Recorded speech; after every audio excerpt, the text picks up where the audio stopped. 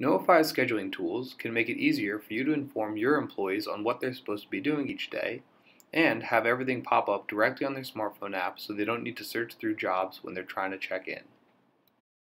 We'll start in the corporate calendar. To add a job to the calendar, you simply click the day that you would like to start the job. This will pull up a type ahead where you can type in the name of the project that you'd like to schedule and choose the phase from a list.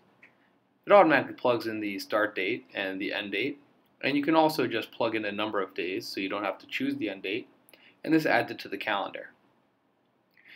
You can move this job around by clicking and dragging it. This will move the start and end date, but you can also adjust specifically just the end date by clicking the end of the job.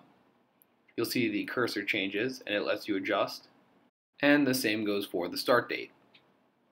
This is just so we can get an overview on where we stand on these jobs in general and when our company will get to them. But we can also schedule our actual crews on each of these jobs by using the job board, which you'll see at the top of the screen. This will break down the calendar into a week-long view instead of a month-long view, so you can get a better idea of where everyone's going to be each day of the week.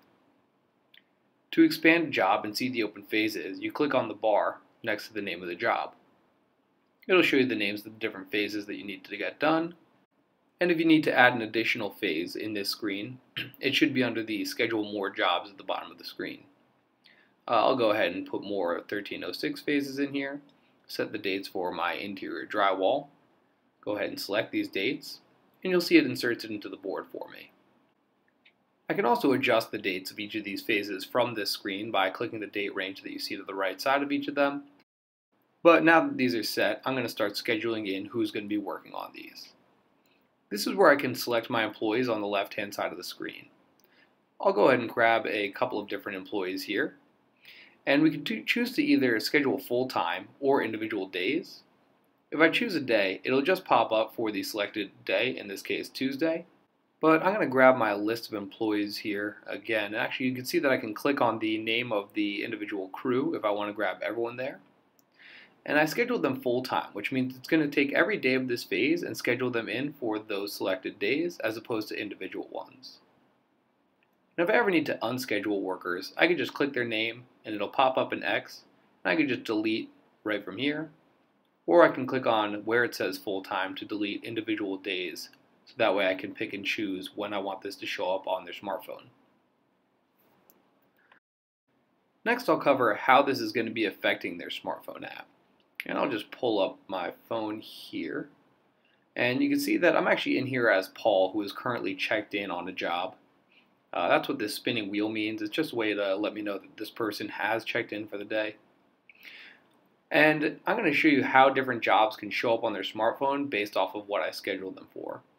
So I'm going to add them to this project here, to the labor and materials. And then in the smartphone app, if I click where it says jobs, it'll actually pull up a list of my different scheduled jobs here. There is the 1306 that I'm scheduled on, as well as the labor materials that I just added to his schedule as well. So this is just a way for Paul to get more information on what he's supposed to be working on.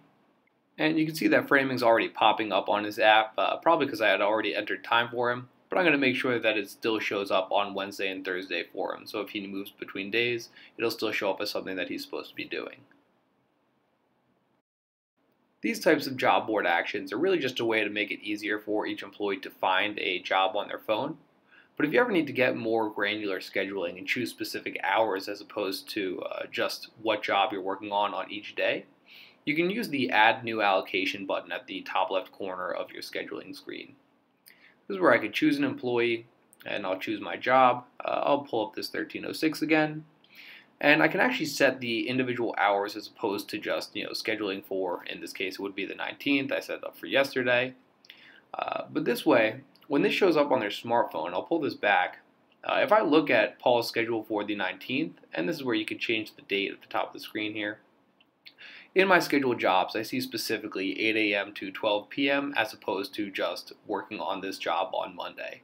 So it gives Paul a little bit more information on when you expect him to be there.